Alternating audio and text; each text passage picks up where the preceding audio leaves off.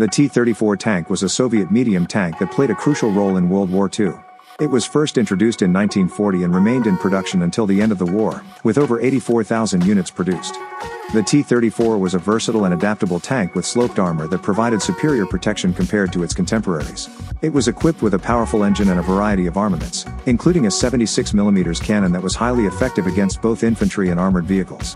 One of the key strengths of the T-34 was its mobility. It was able to reach speeds of up to 34 miles per hour and had a range of around 185 miles. This allowed it to quickly move across the battlefield and engage enemy forces in a wide range of scenarios.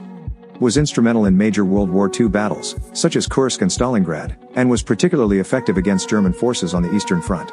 Overall, the T-34 is widely regarded as one of the most successful tanks of World War II, and its impact on the outcome of the war cannot be overstated. Even today, the T-34 is celebrated as a symbol of Soviet engineering and military might.